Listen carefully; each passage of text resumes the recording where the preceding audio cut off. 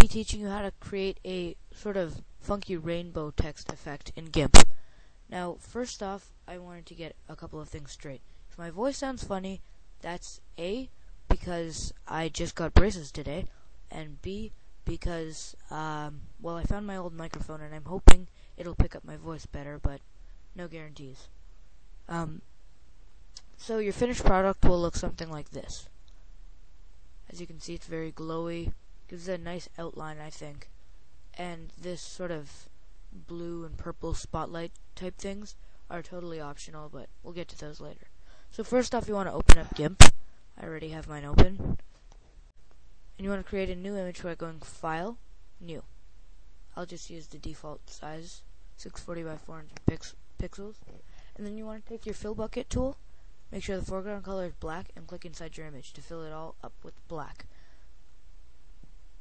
Now you want to take your text tool and pretty much type your text. I'll just use LoveToGIMP, like so. And then in the tool options for your text, make your color any bright color that you can see on the black. And then change your font to pretty much whatever you like. I use a nice Georgia Bold Italic because that works for me pretty well, I'd say. Let me just find it over here. There we go, Georgia Bold Italic. And it gives it very curvy, nice effect I like. And size it up a bit. Like that should be fine. Now in your Layers dialog, which you can also open by going to Windows, Dockable Dialogs, Layers. In your Layers dialog, you want to right-click on your text layer and click Alpha to Selection. Now you can click on this little garbage can icon to delete that layer. All you need is the outline. That's why the color didn't matter before. Now you want to click this page icon to create a new layer. Make sure that it's set on transparency over here and click OK. Doesn't matter the name. Now you want to take your gradient tool, and on the tool options for that gradient, you want to click on this and set the gradient to Full Saturation Spectrum. Either one of these, it doesn't really matter. And then click and hold. And then while you're holding, press, I think it's Control, yeah. Press Control to get a straight line. Then let go. And you'll get some very nice rainbow text. Now you want to go back to your Layers dialog and create another new layer. Make sure it's transparent, click OK.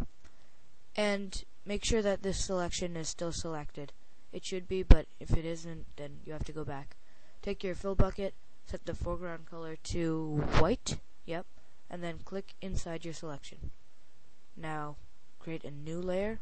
Once again, transparency, except this time set the foreground color to black, and then click in your image. So there.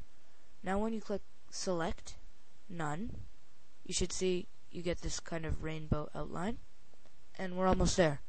Now, click on the rainbow colored layer, which should be the second from the bottom, and click Filters, Blur, Gaussian Blur, and blur by about 10 horizontal, 10 vertical pixels.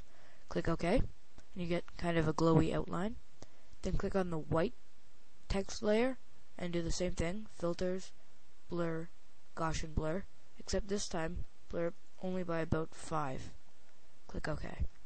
So now we're almost there. Now you take your black layer, your black text layer, and set the layer mode on Overlay. And what this does is it gives you this white text with a kind of blurry black outline that I really like. Now optionally you can take your rainbow text layer and click this double image to duplicate it, just to give it a brighter rainbow outline.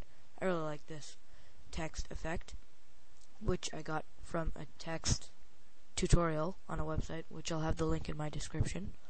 And click, this is optional, you can take your blend tool, click image, flatten image, and then on the tool options, set the gradient to foreground to transparent.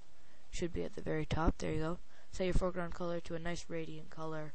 I'll use maybe a pink, because I like pink. If you haven't noticed, if you've watched any of my other videos, I like pink a lot.